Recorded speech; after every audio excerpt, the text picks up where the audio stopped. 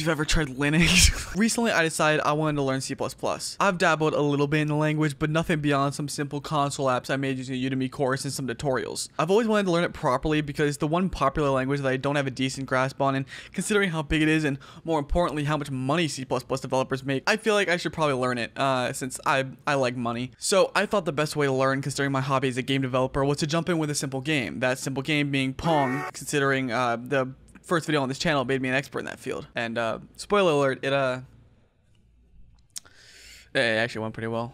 You can start the actual video now. C++, for those unaware, like other languages, it is a compiled language, meaning every time you want to run or test a program, it has to be converted from human readable code into machine code. In computer science, the compiler is described as a black box, a box with inputs and outputs. You input your code, the black box converts to all into ones and zeros, and then executes the instructions the compiler gave, creating whatever program you wrote. On the positive side, it means C++ programs are incredibly fast because all the code is already translated, it just needs to run. The downside is every single time you need to test your code, you have to recompile it. And in order to do that, you also need a separate compiler in the first place. Luckily, the editor I'm using is Visual Studio Code, which has its own built-in compiler called MSVC, standing for Microsoft Visual C++. Which is a very creative name, by the way. I don't know how Microsoft came up with that. Microsoft Visual C++, come on. So I opened up Visual Studio and created a new project called Pong. I made sure everything worked by writing the only code I remembered, a simple hello world, and luckily everything compiled with no errors.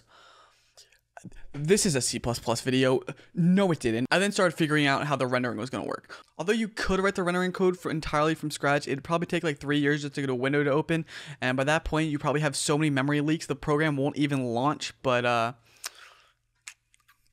luckily, there are graphics libraries to do all of the work for us. There are plenty of C++ graphics libraries, all doing different but similar things. We've got OpenGL, SFML, SDL, and the one I decided on was Raylib. Raylib is actually a lot easier than I expected it to be. Throughout this project, I realized I had a much better grasp on what I was writing than I originally expected. Granted, I didn't dive too deep into what makes C++ such a difficult language to learn up until the end, but up until the later parts of the project, honestly, it really wasn't too different from the other languages I've used. Foreshadowing is a narrative device in which suggestions are warned. In like 6 lines I had a basic window open, and even that was entirely based on the init window and close window methods. I then started drawing something to the screen. All I wanted was to fill the screen with a black background, but instead I ended up using 100% of my already failing 6-year-old GTX 1080. Turns out I had forgotten a crucial step, which was the end drawing method. Behind the scenes, when a computer or the GPU is rendering a window, it uses what's called frame buffers. Typically, there are 2 different buffers. There's a back buffer and a front buffer. The front buffer holds the current image, while the back buffer holds the next one. Whenever a new frame buffer is created, the old one is supposed to be tossed out. Instead, it was constantly storing new frames in a VRAM, and considering my frame rate wasn't locked and I had literally nothing on screen, that's a lot of frames constantly being stored.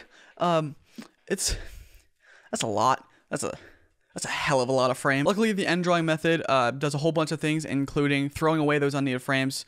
So once I added in that method call, I now had a working window with a black background. All right, I have fixed the issue. So now when the game runs, it is just fully black and the game doesn't crash or max out my GPU anymore. Now that I had a window in a background, I could actually start making Pong. Luckily, Pong's graphics are incredibly simple, just using primitive shapes like 2 rectangles and a circle. And since they are simple shapes, Raylib has built-in methods to draw both of those. And with literally 3 lines, both paddles and the ball are rendered. So now it's time to get the ball rolling. No, I don't know why I said that. Getting the ball to move around isn't hard. In reality, every frame or every time our main game loop runs, it has a set speed to the X and the Y. But since things are moving, just like Unity, we have to multiply it by my favorite running gag in programming, delta time. I mean, in Raylib, it's called get frame time, but it's basically delta time, since delta time is just the time since the last frame. But currently, the ball just moved off screen, so let's add in collision. The code for this checks if the ball is going off screen, and then it just flips the speed to make it look like it's bouncing off the walls. Now, what's Pong without the 2 paddles actually moving? Literally nothing, so let's add that in. Much like the ball, the paddle movement is basically just adding to or subtracting from the Y position whether the respective up and down key is pressed. Raylib has a built-in method for checking key presses, so I use that to check whether the W and S keys were pressed for the left paddle and the up and down arrow keys were pressed for the right. And just like that, the paddles were moving, and so was the ball. I then got sidetracked and learned about structs, so I decided to refactor the code and put the paddle and the ball in their own structs. This helped a lot with the paddles, so both of them could inherit from the same variables, and it's basically like a class in Python. or a class in C++.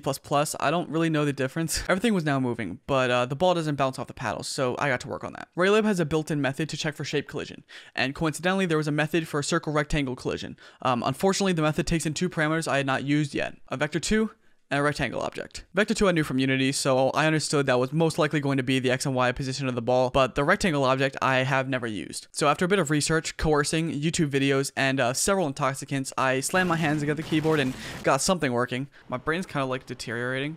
Once that was figured out, before I start on the next big feature, there were two things I needed to fix. If the ball went past the bounds of the screen, it just kept going. There was no way for the ball to reset, so let's add that. All that needed to be done was a simple check to see if the ball reached the edges of the screen, and then it would just set the ball's position back to the center. I also wanted the ball to speed up every time I hit one of the paddles, just to make the game a little harder over time. My monitor's refresh rate is not fast enough.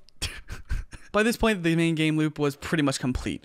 All that was left to do was tweak a few things, get a scoring system set up, and add a win condition for both paddles. I added a cap to the ball speed and changed some physics stuff to make it feel a little better to play, and then got to work on the scoring system. The scoring system didn't seem too daunting of a task in theory. All I really needed was an integer that counted up every time one of the paddles scored, and even in implementation, that worked, and it made sense.